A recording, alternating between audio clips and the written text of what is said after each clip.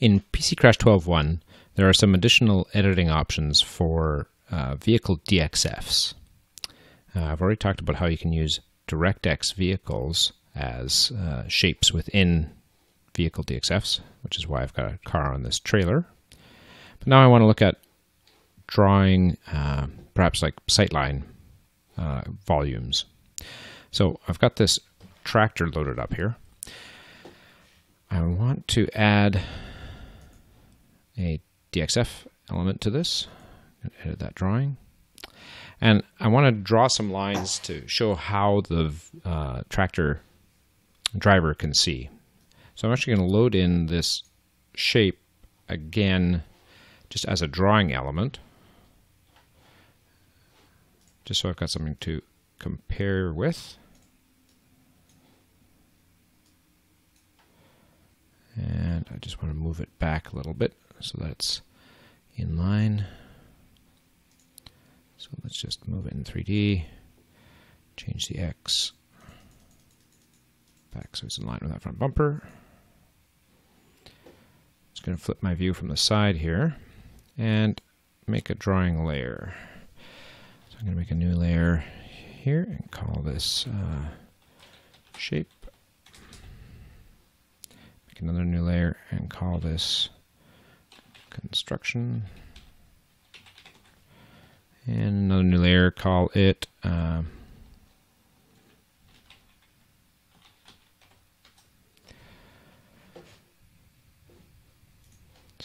I'm just going to put this shape here through the object properties onto the shape layer rather than the zero layer. So I had that one selected. Now I'm going to pick my construction and just draw a line. I want to get a sense of where this driver ought to be able to see. So it's right around there. And then I'll draw the ground plane. There we go. And let's continue that. Let's go from the front now. So I'll just draw something at the midline.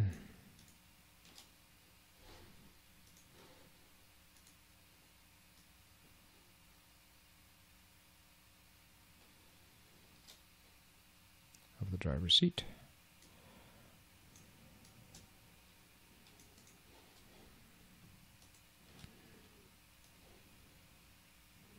There we go. And let's go from the top now. I can't see that one. Let's go back.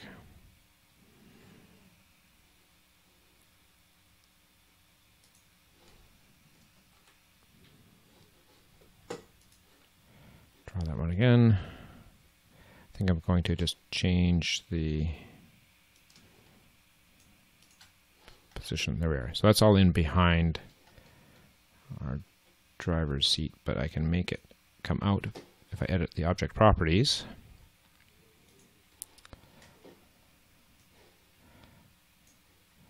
And so we've got a line that starts start Y and end Y. Here's our negative. So if I want this to come out further, here, let's say that I want it to go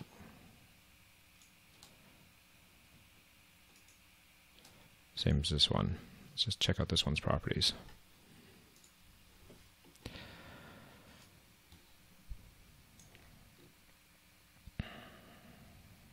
So we got a Z of almost 10 there and a Z of 1.3 there. Let's edit this one. Z 10, Z of 1.3. And now I just want to change the height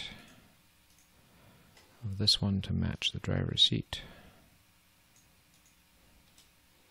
So now if I look at the side, if I'm thinking right, that should do, yep. pretty close. Let's move that one back up. Great. Go back to the front view. So I don't really need that one anymore. Okay, now I want to see how far you can see side to side here.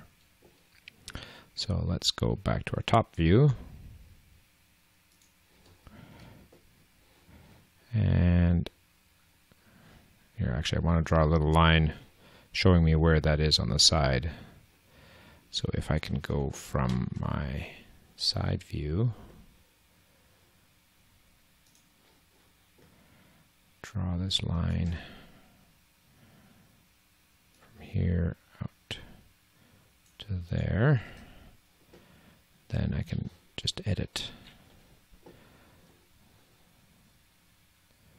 the starting value here and just make that Z value say -2. So now when I look in the top view,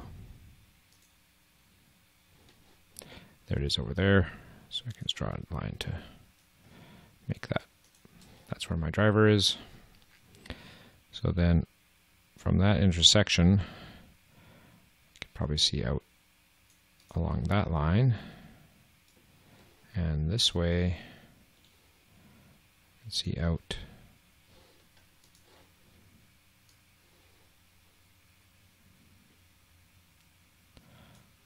along that line. But we can only see as far as this. So let's just approximate it by something like that.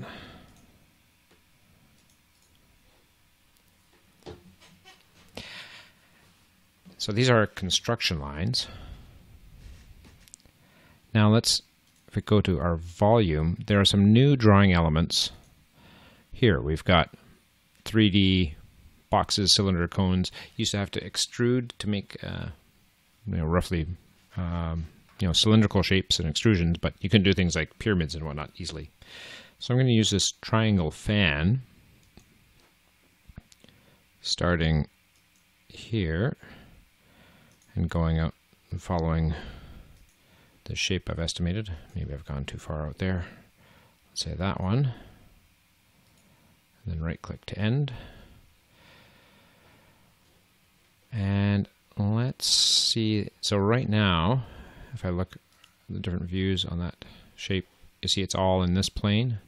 So I want that point there to be up more. So if I zoom in and go up to see what my Z value I want there, that's 2.3 roughly. So let's go properties. And that one there, I want a Y vertex of 2.29.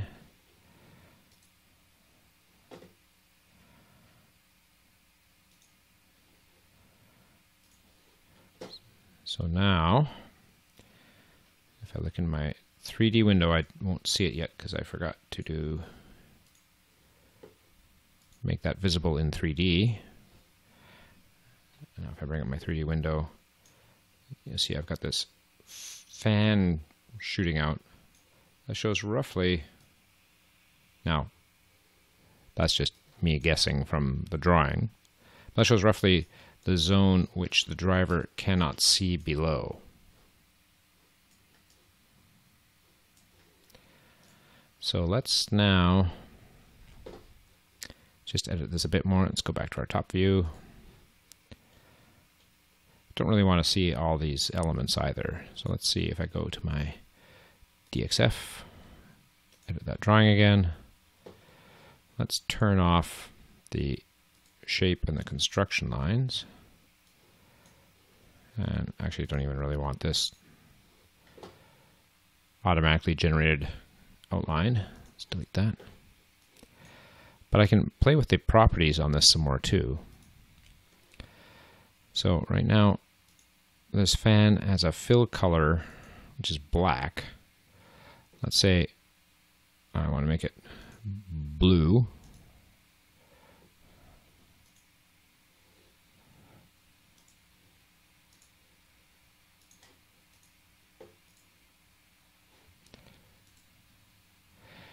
And there's also transparency. So I can make it a transparent blue. Let's flip to our top view here.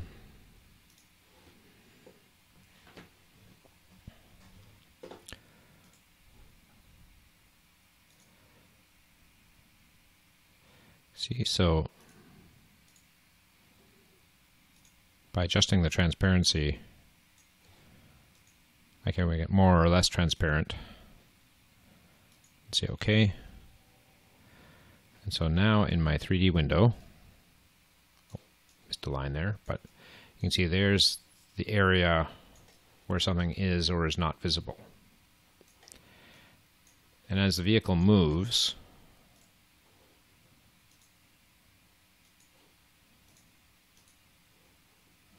that moves with the vehicle.